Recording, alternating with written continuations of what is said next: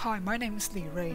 Today I'm going to introduce my FYP project, Watermarking for Combating Deepfake, supervised by Prof. Lin and his PhD student, Mr. Hou Jingwen. Nowadays, deepfake has acquired the ability to produce lifelike fake images, producing great concerns in the society. Then what do we do to combat deepfake?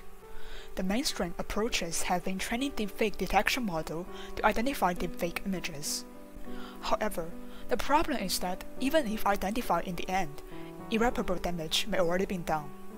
A better approach is to apply adversarial noise as image watermark. When a watermarked image is modified, it will be distorted so that we can tell whether the image is fake or not. However, to ensure the level of distortion, current work set the noise threshold relatively high, leaving visible noise on the face and impairing image quality. Thus, the goal of this work is to improve watermark visual quality and maintain its protection performance. Studies show that humans only realize changes of an image when the difference reaches a certain level, denoted by the just noticeable difference. This means that noise allocation under JND is safe and will not be realized. Thus, we would also like to exploit this in our work. The JND model we choose to estimate JND for an image is the enhanced just noticeable difference model for images with pattern complexity. In experiments, we found out that the idea of pattern complexity adapts well to portrayed images. Areas like hair are of higher pattern complexity and thus have higher noise tolerance. Areas like skin are of lower pattern complexity and thus have lower noise tolerance. To study how the JND values are distributed on portrait images, we segment images into different parts and compute their average JND values. On the results, we can see that allocating noise to portrait images can be a challenging task, as many parts on the face have a low tolerance for noise. In adversarial attacks, noise is claimed to ensure it does not exceed a defined threshold epsilon. Because JND denotes the noise that can be safely tolerated without being noticed in each position, we can utilize this to set our threshold.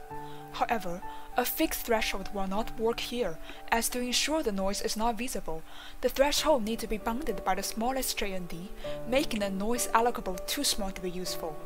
Thus, a better choice would be replacing the threshold with a JND map and perform a JND clamp instead.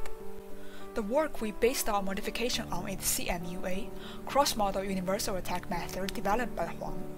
It can exploit common adversarial pattern among models and images, and produce watermark effective for multiple images against multiple modification models.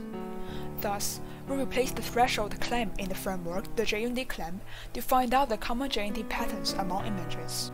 However, because JND for portrait images are generally small, this will cause noise allocable too small to be effective and result in poor protection performance.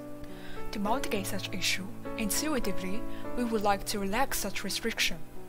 We could relax such restriction by scaling the JND.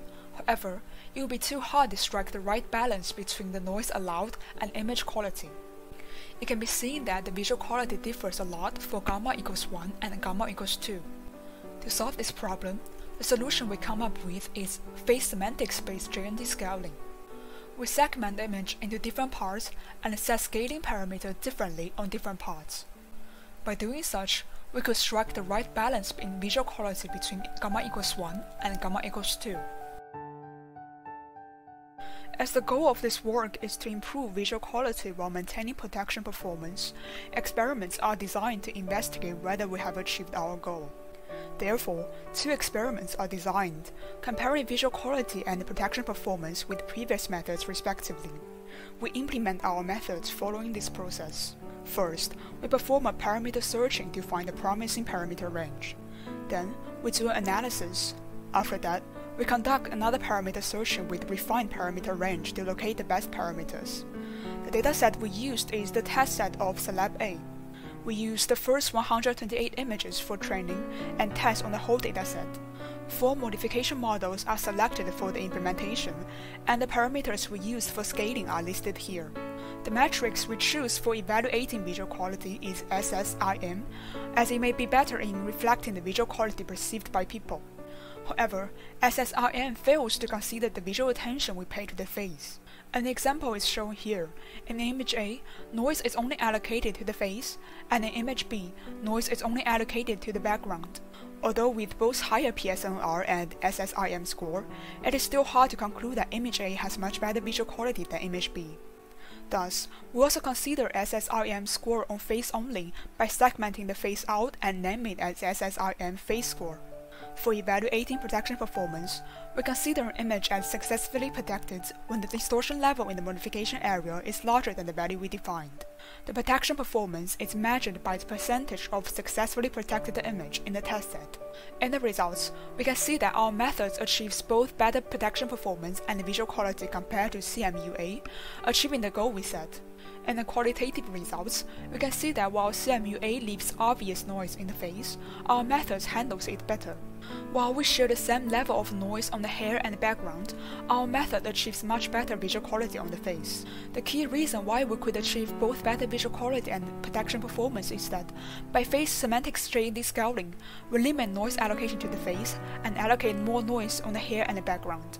For the protective effect, while we sacrifice a little bit of distortion level, our methods still achieve enough distortion to differentiate a fake image.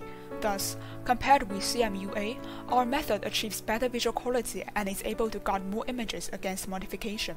Therefore, in conclusion, we achieved the goal we set for this work, improving watermark visual quality and maintaining its protection performance.